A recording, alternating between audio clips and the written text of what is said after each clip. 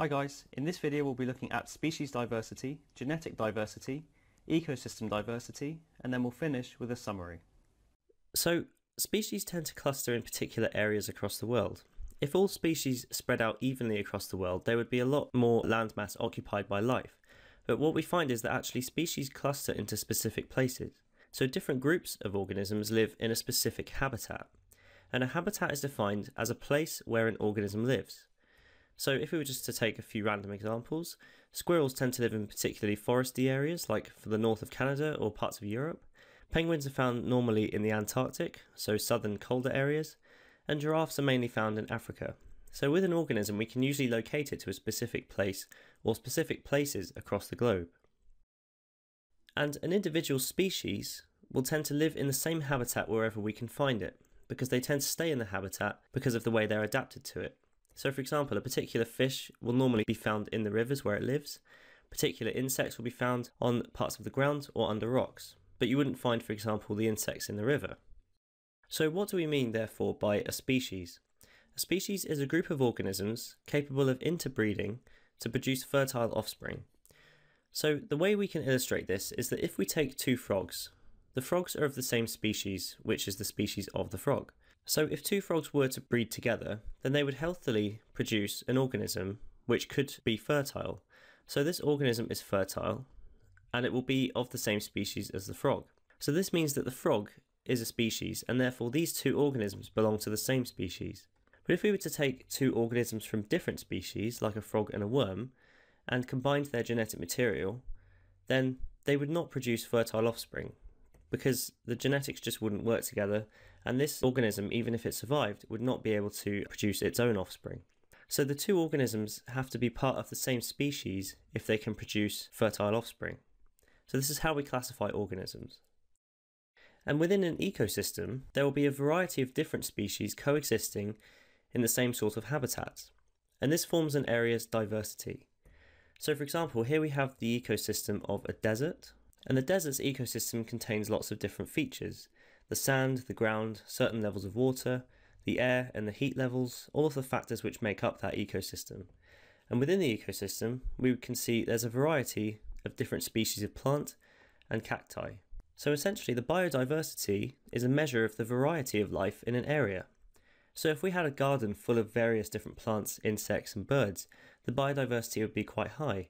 But if we've got a patch of desert which only grows one particular species, then the biodiversity would be very low. So coral reefs, found in the oceans, and the rainforests of certain parts of the world are examples where the ecosystems have very high species diversity. So the rainforest is one ecosystem, and within that ecosystem we've got lots of different habitats. We've got areas in or under bushes, we've got inside trees, we've got in the trees, on the ground, in between different plants, etc, etc. So the biodiversity is very high because it happens to provide lots of habitats. We've got varieties of plants and animals. Another ecosystem is the coral reef, where we've got coral growing on the rocks of the ocean, and we've got various fish and other animals living around there. So that's got a high biodiversity as well. So the species diversity refers to the number of species and the number of individuals in that species in a specified area. So you can imagine that if we have more species and there's more organisms in each species, then the diversity of the species is greater. So that's what species diversity is referring to. If we had a patch of woodland in England which had a few different types of tree and a few rodents, then the species diversity will be a lot less if we had a whole rainforest in South America covered in various different plants, insects, amphibians, reptiles, birds, and some mammals as well. There's more different species, and each species probably has more numbers in it. That's how we define the species diversity. So when you're thinking of diversity, think about how you can make it as varied as possible. Another term that you need to be aware of is genetic diversity.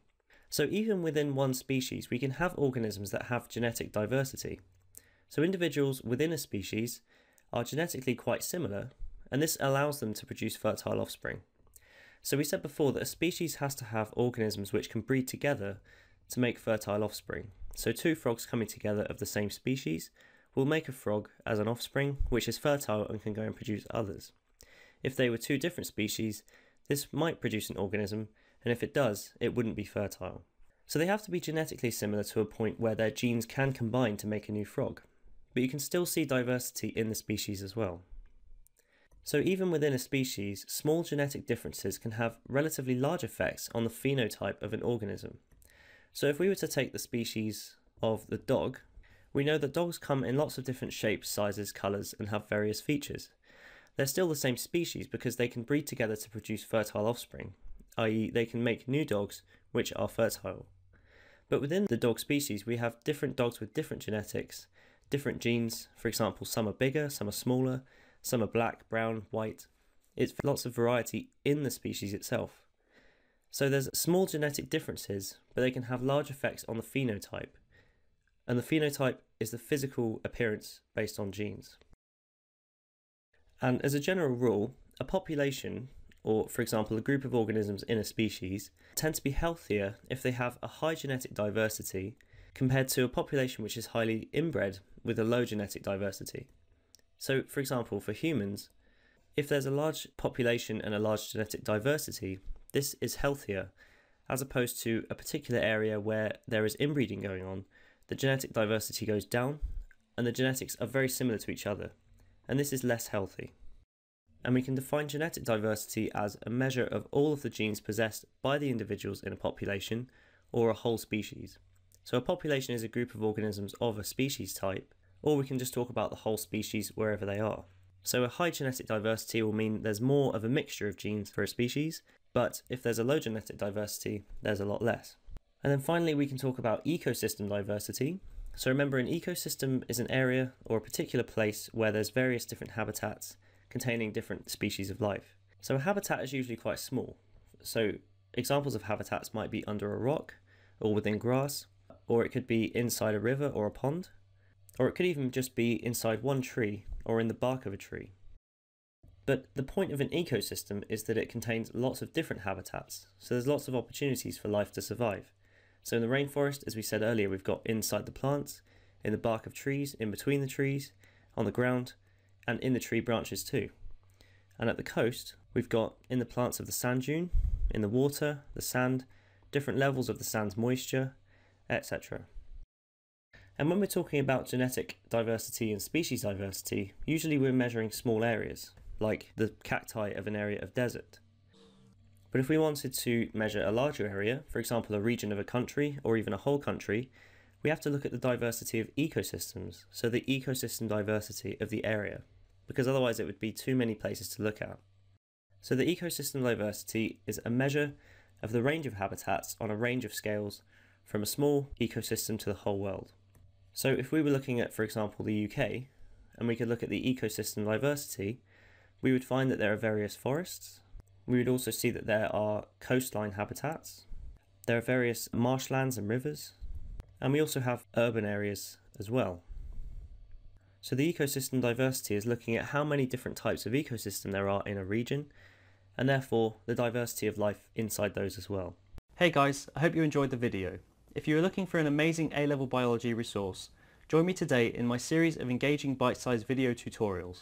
Just click the SnapRevise smiley face, and together let's make A-level biology a walk in the park.